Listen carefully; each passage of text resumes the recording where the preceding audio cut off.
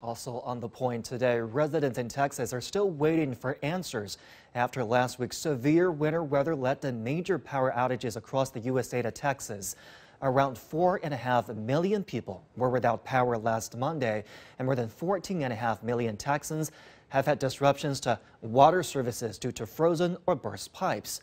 Over 30 related deaths have been reported in Texas alone so far.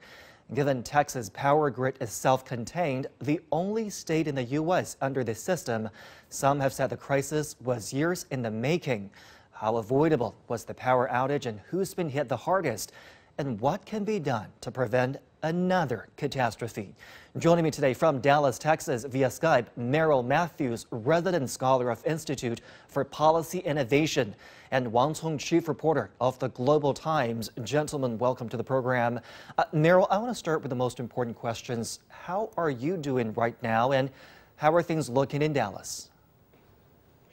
We're doing fine here, thank you. We were under the power outage, the rolling power outage that most people were, so power would be on for 2 or 3 hours, and then it would be off for maybe 6, 7, 8 hours. You didn't get any notice. It would just come on, and then it would just drop. So we got pretty good at when the power was on to charge up our phones, charge up the iPads, get the microwave going, and when the power went out, we just sat by the fireplace. What was the toughest part in that experience? I mean, it was tough without power or water, but was there a time when you felt you weren't getting any help from the government or from the community?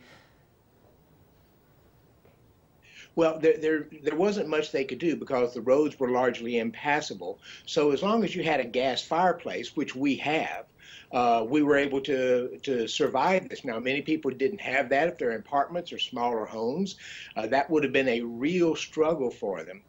In addition, the cold weather, just the real problem has been, I think, for many people, the frozen pipes, because we don't keep our water pipes in the homes protected like they do in the north. So the problem now for so many people is the frozen water pipes that are bursting and flooding homes on the floors, coming in from the ceiling, caving in roofs and so forth. That has been a real mess. Merrill, the extreme weather started early last week, but from what we understand, many people in Texas still suffering from power outages and water supply issues. At least 30 deaths have been reported. Why is the power outage so persistent and complicated to solve? Almost every aspect of the power failed. So the power plants often failed because of the cold weather. Our sources of power, of electricity generation, whether you're talking about natural gas, renewables, coal, and nuclear, all had problems. So we lost about 40% of our electricity generation capacity, even as demand was spiking.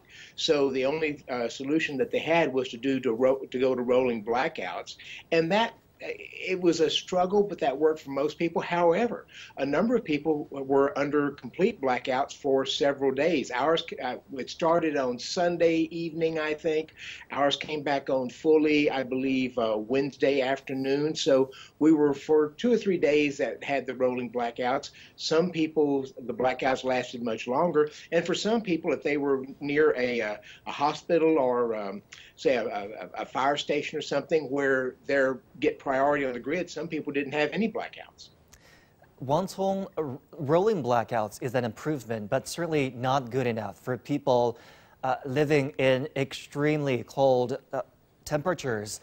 When you observe all of this happening in Texas, in America, the world's biggest economy, and with early warning signs for ERCOT, what are your thoughts about how this crisis could come along? Well, that's right. I mean, when we just came back from the Chinese New Year, we saw that millions of people in Texas and other states were living without power, could not perform the basic functions of a civilized world. And that was quite unbelievable for anyone who has been watching, because America, like you said, is the most powerful country in the world, and they have a government system that in which they take so much pride that they want to spread all over the country, all over the world. However, it could not, time after time and crisis after crisis, they could not function properly. In terms of these power outages in Texas, I mean, it was a systemic failure, not on the business side of things, how they generate and distribute power, as well as on the government side, where they did not do anything, apparently, to prepare for harsh weather conditions. To be fair, yes, these kind of weather can be hard to predict. However, we did a report on this, and that there were reports from the federal government that the U.S. Transmission lines were so old, like most of them were 25 years or older. And there were nothing done to prepare that, to fix that. And then after, what struck me the most was after the crisis happened. I mean, we have seen a mayor said that the government doesn't owe you anything, that only the strong would survive. And we have one of the two senators from Texas were taking vacations, and some other people were suggesting that people in Texas would go on longer without power to just stay independent from the rest of the country. So it's a systemic failure, and it was quite unbelievable for anyone, I think, from many people around the world to see that this is happening in the United States today. These remarks are certainly very hard to swallow at a time like this. Merrill, I want to come back to you. Let's talk about responsibilities. Well, the government said ERCOT should have done more, right? Especially given the fact that about 3 million people had a power freeze back in 2011. There should have been a lesson for ERCOT to prepare for the winter season the way it does for peak summer. How much of this is ERCOT's fault? Well, we're going to work through that, because ERCOT will point out that they have no enforcement capability. They can't force power plants to winterize.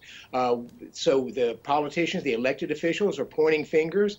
The Public Utility Commission, the PUC, and others are pointing fingers back, and they're going to have to work through that. One of the things that I ran across, which had not even crossed my mind, was that in Texas, because of the state lockdowns for the pandemic, various types of going out and checking compliance with things was pushed back on a range of different things in the spring and early summer. And it raised the possibility that were the organizations not able to actually go out and check to make sure things had been done? We don't know the answer to that. So that's something that'll be worked out over the next several weeks, because this becomes the #1 priority of the state legislature in Texas. How do we prevent something similar from happening in the future, Merrill? It's a very good question. They're talking about trying to winterize the power grid right now. It's hard to do after these have already been put into place. Texas' problem, it tends to be heat, not cold. We do get this cold, and we have in times past, but it's rare. But it's very expensive to go back and try to winterize wind turbines and other natural gas facilities and so forth, if you haven't done that initially. But I suspect the state's going to look at trying to spend that money, because with Hurricane Katrina, when that came through in 2005, and the state officials did not seem to be ready for it, they got blasted for it, and everybody learned that lesson. You don't let that happen again. And my guess is they'll learn the lesson. They'll make sure they may overcompensate for it, but they want to make sure this doesn't happen again. Wang, your thoughts on that? What are the lessons from this crisis in particular? Will ERCOT and Texas learn from this catastrophe? Well, I certainly hope so, but I'm not so optimistic because this happened a decade ago in Texas, and yes, weather conditions would happen again, I'm sure. It's not that the government or the people doesn't know, or they don't know that this could happen. Power outages is not rare in the United States. Actually, in fact, the United States is one of the only has the most power outages among the developed countries. What happens is that they know the problem, that their equipments are outdated and their distribution system has problem. But the problem is that they could not find funding for those. You know, in Texas already, there's discussions about not about how to fix the problem, you know, how to fix the equipment, how to make them more, more adaptive to harsh weather conditions, but about, left and right, about politics, and about whether we should, we had to use too much renewable energy, windmill. It blames on everything but the actual problem. You know, several presidents have already brought this up about, huge investment plans in the United States infrastructure system, but it could never get past Congress, and that's the problem, political gridlock. Once we have a little bit time left, let's indulge ourselves here. Very briefly, could something similar happen in China? China has had its fair share of tough weathers where conditions in the immediate aftermath were horrible, but I don't seem to remember anything quite as similar, not for a prolonged period of time. Do you recall anything? Do you think something similar could happen in China? No, not that I recall, and I also did a research on this. Not that, we had also had some harsh weather conditions a few years ago during the Chinese New Year, when it's usually a peak season for for high demand, power demand. But it's not like this. It's not that this extended a period. But what happens, China has been massive investment plans. The equipment, the transmission lines are maintenance and maintained and upgraded each year. They spend a lot of money on this. And also, we have a national power grid, which means that if something like this happens, for example, in Sichuan, where I came from, other power sources could be redistributed to those areas, so then it could be fixed the problem very promptly. Right. Merrill, we hope things continue to improve for you and other Texans. We're happy power apparently held on during this broadcast, at least. Thank you for your participation, Merrill Matthews, resident scholar of Institute for Policy Innovation, and Wang Cong, chief reporter of the Global Times. Thank you to you both.